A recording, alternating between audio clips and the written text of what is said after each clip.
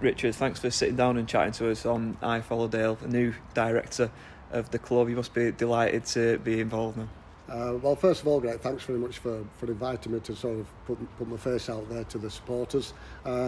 Delighted, surprised, probably like Simon and Jamie were. Bit of a tough gig ahead for us, but I think we're the men that will hopefully drive the club forward in the not too distant future. For the supporters who don't know you or don't know about you, can you just tell us a little bit about your background? Yeah, I moved this side of the Pennines 40 years ago. I have a business in the town that's been here 40 years. I'm also a partner in other businesses within the group of companies that I'm involved in.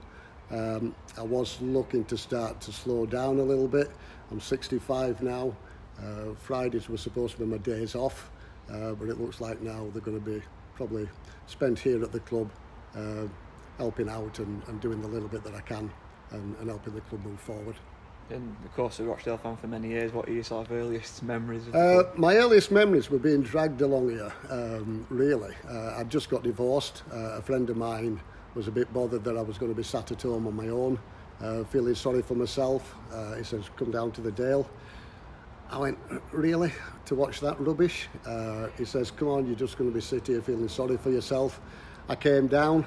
It was rubbish, but it was the days of Graham Barrow, for those of you that can remember, old enough for you to remember.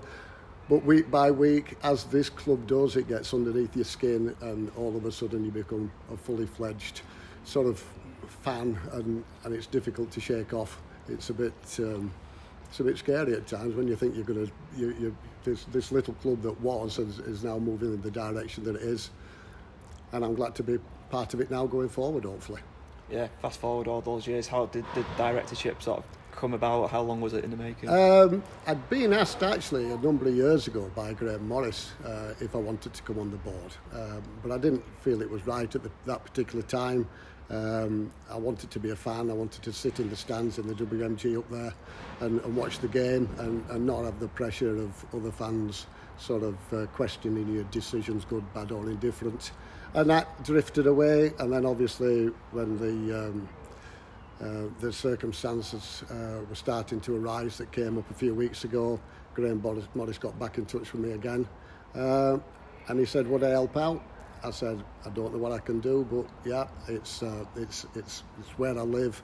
It's now, if you like, in inverted commas, my club, and I want to give it a good go to see if we can salvage something out of, you know, where we're perhaps heading if we want to step forward. What have the first couple of weeks involved for yourself and the other board members?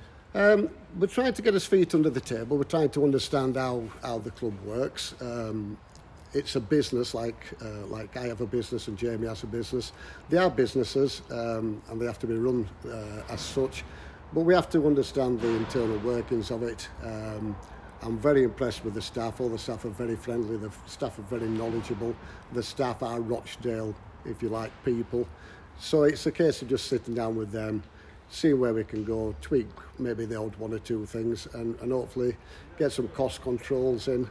Fans might not want to hear that, but I have probably a Mr. McCorber sort of outlook to the business, and I'll try to not overspend. I'll try to not get past that pound. But we've got to make sure that we spend the money wisely and not just penny pinch for the sake of penny pinching. It's obviously very early days in your stewardship and directorship, but where do you and the fellow directors sort of see the club going? What are your short-term vision? Well, the short term is to stabilise it, obviously. You know, there's been a lot of unrest, a lot of fear of the board, I think, and where the old board was taking it. I think Simon's alluded previously. We want to be as open and transparent as we can. We're not going to come on these media platforms and tell you the players' contracts and who's about to sign, who's about to leave. So we've got to keep quite a few things in-house. That's obviously only to be expected. But we want to try and give the fans as much information as we realistically can without breaking any confidence as far as the club's concerned. And if you were to have a message to the supporters, obviously the season cards go on sale on 1st July. Pre-season starts not long after that, and then we'll be into the cut and thrust of the Football League season. What's your message to the supporters at this moment in time? Just like everybody else, rally around us, guys. buy your season tickets. You know, short-term funding is going to be difficult.